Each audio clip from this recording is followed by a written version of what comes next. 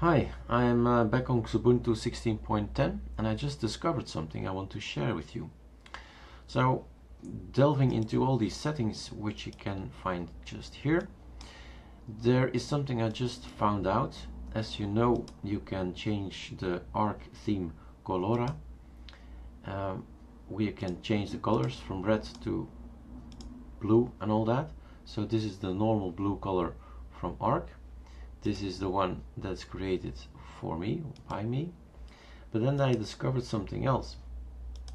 If you go through theme configuration, you can actually tell him to overrule colors of a theme. So the highlight background, this one here, the blue thing, you can just say I want to have something like this as color, apply it, and it will be overwritten. It's just, of course, the highlighting, but even so, it's quite interesting to see that without scripting and all that, you have also a possibility to have these colors in orange. So it's strange to see that, well, it's strange, it's interesting to know that it is possible. Now it's green.